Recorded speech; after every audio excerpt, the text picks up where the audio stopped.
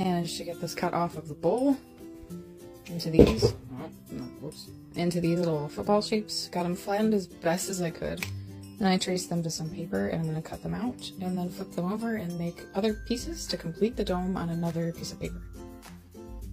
With the paper pattern that I cut out, I just very, very loosely taped together spots and assembled it just to see if it would actually work. And this will be a dome when it's actually like glued together correctly, and it'll be more curved with like tension and stuff. Now to continue watching the video so I know how you actually assemble it.